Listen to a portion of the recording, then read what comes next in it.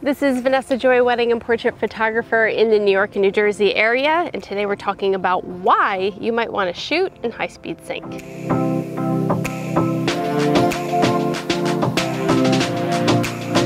So we have our gorgeous model Juliana here. She's hanging out, looking amazing, and we have a nice scene going on. I'm gonna get my settings as if I don't have high-speed sync, and we'll see what we come up with. It's a super bright day, so right away I'm a little nervous.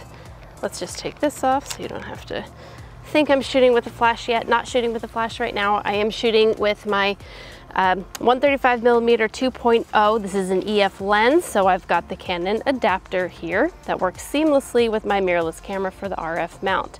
I'm shooting with the Canon EOS R mirrorless camera. All right, so right off the bat, I'm all the way down at 100. Don't want to go any lower, so my option is to go higher on my aperture. And when the sun comes out in a minute, I'm at 200, which is as high as I can go for this camera without going into high-speed sync. All right, so 7.1 is where I need to be in order to get the correct exposure for this scenario. I've got a lot coming for you, but first a little freebie. Download my free posing inspiration guide. You can download it in the link in the description below. Let's just go ahead and take a shot and see what we've got. Perfect. All right, so I've got at 7.1, it looks okay, but the whole thing just looks a little bit dark, not quite the style I'm looking for. I really would like to take advantage of this lens and go all the way down to 2.0. But to do that, I have to raise my shutter speed, because if I go all the way down to 2.0 with this, then we've got, perfect, a super overblown, overexposed photo. So I need high-speed sync. So I'm gonna go ahead and hit high-speed sync, raise my shutter speed, and take another shot. That was at 1,000. Let's try 1,600. There we go. Now that's more what I'm looking for.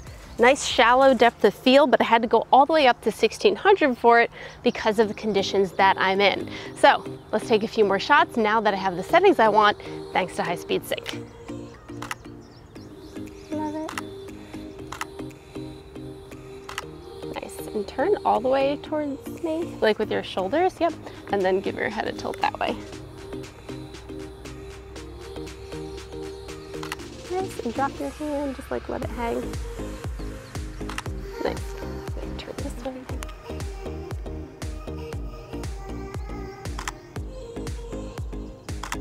Perfect.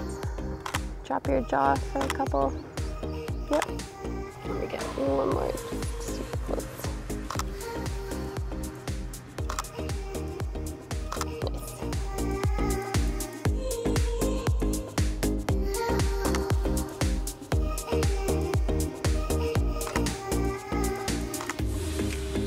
If you look at the two photos side by side, it's pretty easy to see what high-speed sync allows you to do by raising the shutter speed and lowering the aperture.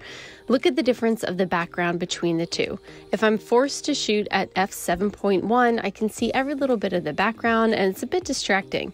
But if I can use high-speed sync, raise my shutter, and then lower my aperture to where I want it to be, now I have a nice, soft background and the focus goes straight to her eyes. Popping into Lightroom, I'm going to edit some of my favorite photos. I messed around a little bit here adding some sun flare, but ended up taking it out later on because I didn't think it looked authentic. I'm using my Joyfully Simple preset. That's the one that I like, that matches my style the best, but I do have a bunch of others here for you, along with productivity tools that help you click buttons easily to adjust settings that you would typically use sliders for, like contrast, exposure, saturation, and things like that. After I get the photo looking how I want, I head over to my local adjustment brushes. Now these are preset brushes that I have made myself, and yes, I do sell them. You can of course copy the settings if you want. You see them right here, or you can save yourself some time. Head to the link below and grab these for yourself. I like doing things like smoothing out the skin, saturating the eyes, punching the lashes, and of course reducing under eye circles. I don't do a lot of editing, but here's my before and afters. I did do a little bit of underexposing parts of her face to almost contour it a little bit. Again, I don't like doing a ton, but I do find a little bit of retouching goes a long way. So I hope this has given you a little bit of info on why high-speed sync is advantageous. Oh, by the way, I was shooting with a Profoto B10, didn't tell you that, and also an OCF softbox that's a 2-foot Octa.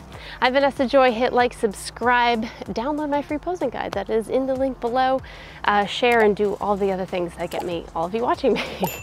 I'll see you next time. Bye.